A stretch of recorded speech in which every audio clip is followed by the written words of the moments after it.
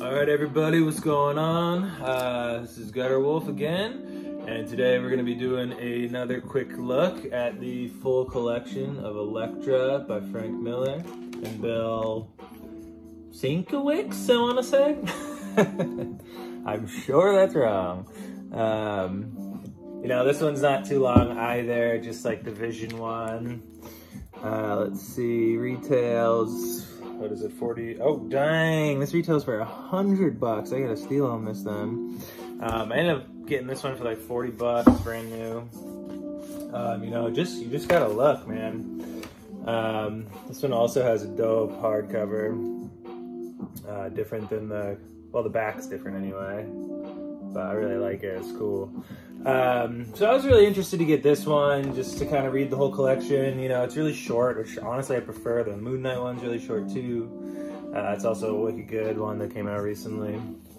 Oh dang, got a little damage there on the front, but this one, it's really not, the art style is totally different than any other comic I've read other than like maybe the Deadpool Max. There's a little bit of this in black and white, which is kind of cool. I actually don't mind that at all.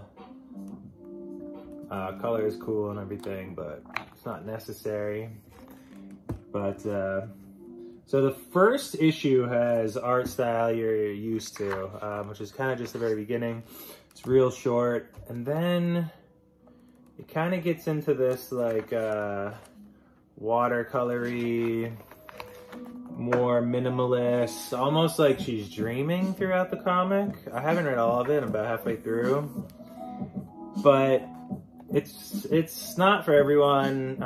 You know, to be honest, it's not really for me either. I'm definitely gonna get through it, but it's getting through it. You know, oh, that's really cool. There's, you know, some great art, of course, but just for me, it's a little, I just don't like that it's not detailed and it's very abstract. There's like people as rats, you know, if they're evil, and just weird.